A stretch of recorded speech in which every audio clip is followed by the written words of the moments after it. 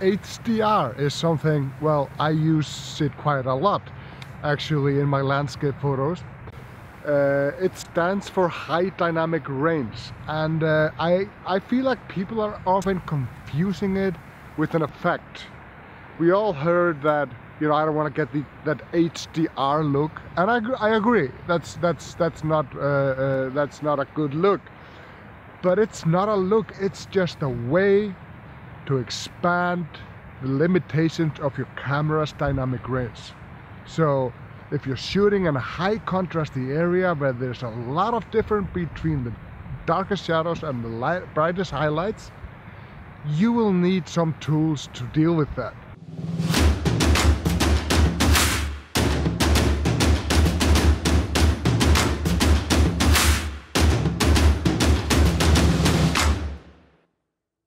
So first I'm gonna use a little time to explain what dynamic range or high dynamic range is. I'm not gonna get overly technical, and I'm gonna use some of the terms freely to be able to explain it better. Make it as simple as I can. Then after that I'm gonna go on location to show you a photo I shot in HDR on Vestrahorn mountain, and then we're gonna edit that photo.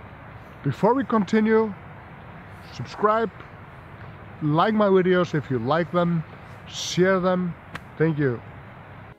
Okay, to understand HDR or high dynamic range, we kind of first need to understand what dynamic range is.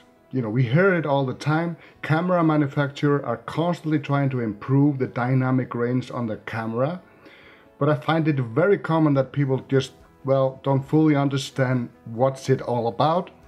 Only, you know, that it's good to have a lot of it. So let's say this histogram represents the dynamic range of any given camera. Left of the histogram are the shadows, and then on the right side are the highlights. If the curve of the histogram does not touch the left side, it means you are not clipping the shadows. So the shadows are not completely black and can be edited without getting noisy or grainy or have some weird colorations in it. And then if the curve is not touching the right side of the histogram, you are not blowing out the highlights. Meaning the bright areas in the image are not completely white and therefore can be edited. If it's blown out or just completely white, you will just see a white patch on your photo. And if you try to darken it, it will, you know, it will not get darkened, it will just get gray and ugly. Dynamic range is different between cameras and it's measured in stops. So what's a stop? I'm assuming that you know what the three pillars of photography are: aperture, speed, and ISO. The increments between an aperture on a camera are called stops. You know, typical range of a lens is from, well, f2.8 to f32, but that really depends on your lens.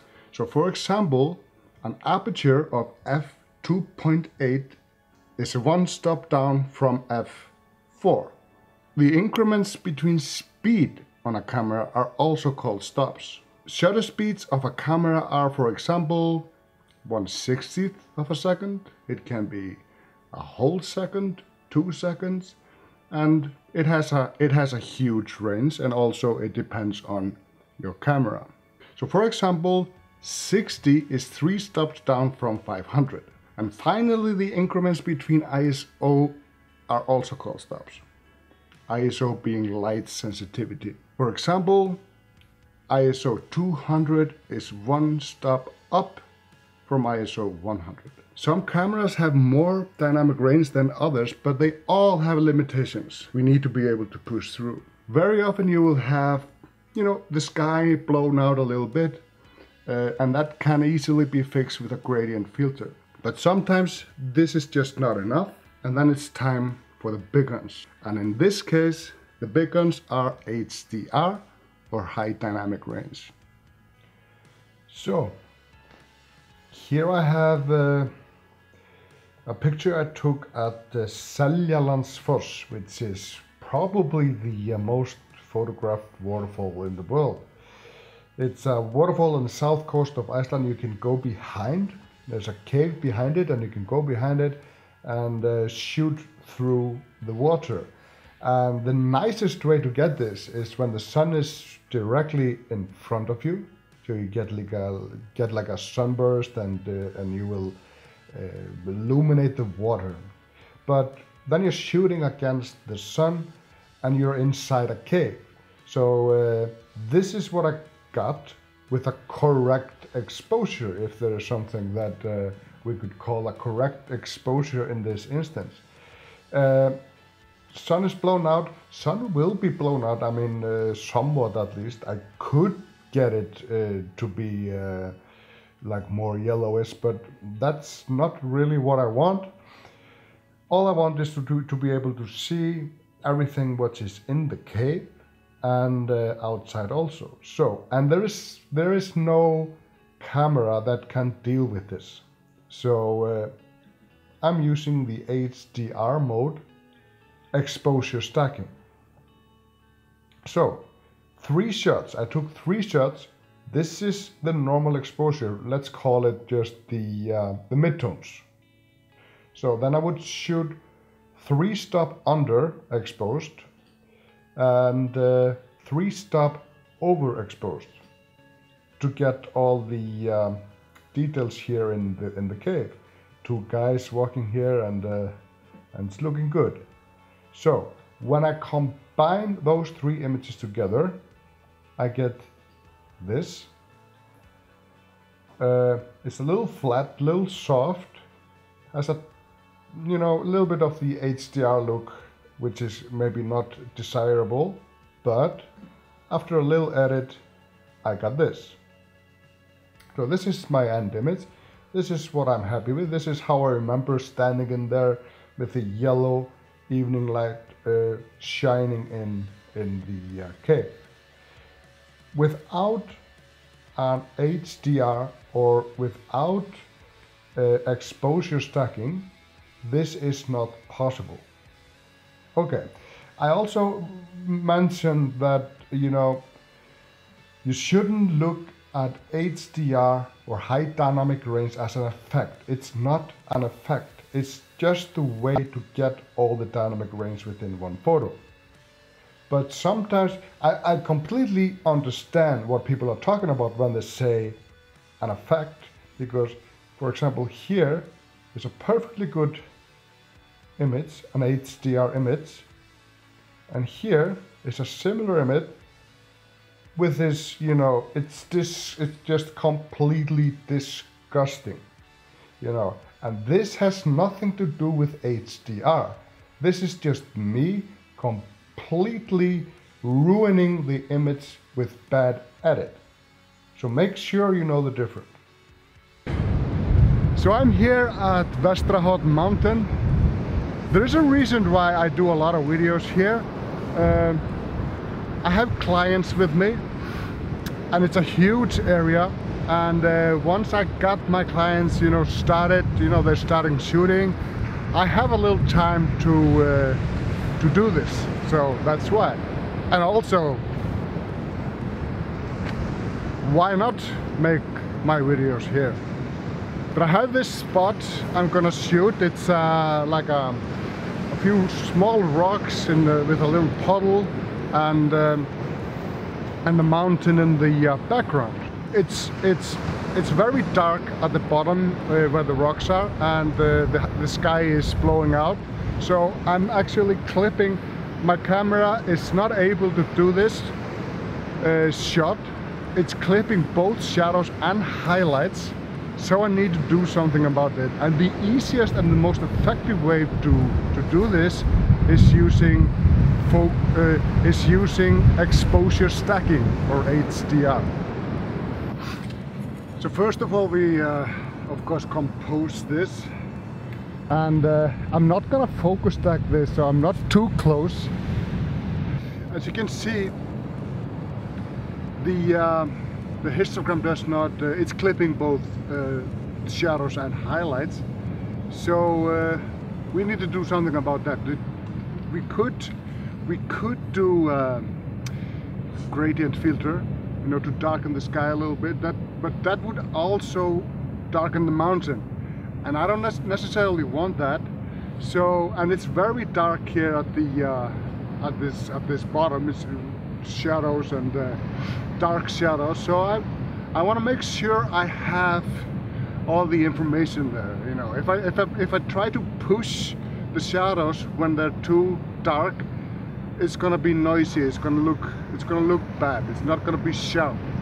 So I want to do an exposure stack for this, and the easiest way is just to select HDR on your camera, and so I'm gonna do that. I'm just gonna find about what's right here, and I'm gonna turn the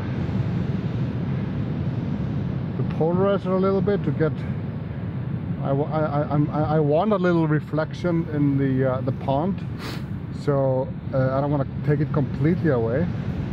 Something like that. Now I have just to put on. I can of course do it manually, you know, just by adjusting the speed, but I'll just go here in the HDR mode and enable it. I'm gonna have 3 stops between, so it's three pictures with 3 stops between. 2 might be enough, but I'm gonna do 3. I'm gonna focus on this rock over here, and then I'm just gonna shoot it. So now I have, well, this is a JPEG which it makes automatically just for preview. I never use it, but here's the overexposed, here's the underexposed, and here's the well, normal, correctly exposed, if you will. But it's still, I'm gonna do it one more time because the composition is a little off. So let's try to make a keeper out of this. Something like that. This is better. Center the mountain a little bit. Make sure it's leveled. There we go. Okay. Focus again. Check. It's on. Set. And shoot. It shoots all 3 images. I don't have to press the shutter each time. And also it makes the extra JPEG, which is nice for preview, but you don't really need that. JPEG, overexposed, underexposed, correctly exposed. And there we go. Now let's take this to edit. Okay, here I have the 3 frames I took at Mount Vestrahot. And I can see here in the left edge of the frame, there is a client of mine who is kind of sneaking inside the frame, and he wasn't really welcome. But you know, because he's a client, I'm not going to eliminate him. So I'm just gonna select those 3 images, right click, photo merge, and HDR. So this works very well if you do not have a lot of moving objects or moving things in your frame. For example, if you see my photographer client here, there's kind of a weird 2 version. He's a ghost. There's a ghost of him here. That explains these settings here, deghost amount. Now it's set to none. We have low, medium, and high. I'm gonna say this is pretty high. He's walking, he's a big guy walking in my frame, so I'm just gonna check that. There we go. The ghost of my photographer is gone, and only he is left, so it worked perfectly. Also, I want to check auto align, because these are 3 images, and it's very well possible that the tripod moved somewhat between those 3 images. So I'm always keeping that checked. to use auto settings is optional. It will make automatic setting to the pictures so all the histogram width will be within bounds. So I'm gonna do that. I'm gonna leave that checked and check merge. And here I have my final version, the merge HDR file. You can see here on the histogram, it's all within bounds. Here you can see it's squeezed, it's overexposed, so it's squeezed up against the wall here. Here is touching both sides on the first frame, and here it's squeezing the shadows. So this is what we wanted, a nice histogram within bounds.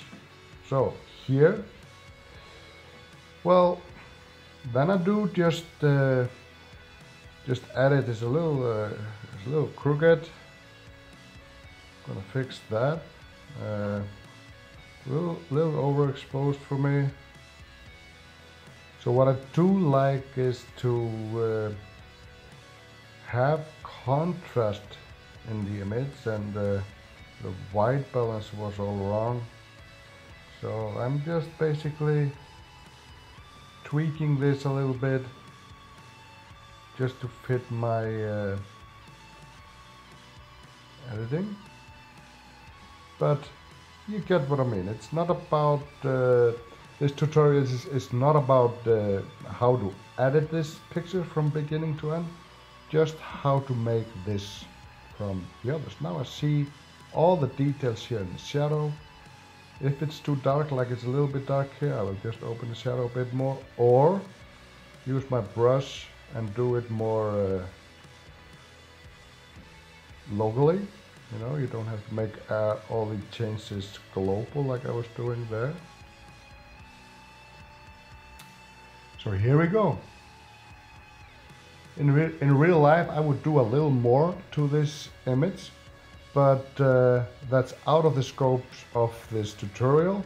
If you look up here in the corner, there's a link to a video I made about how I would edit this. So I hope you enjoyed this video, and please comment if you have something to add. This is not like an extensive explanation of everything, but you know, it's kind of scratching the surface so you will able to use it and know when to use it. Thank you. Goodbye.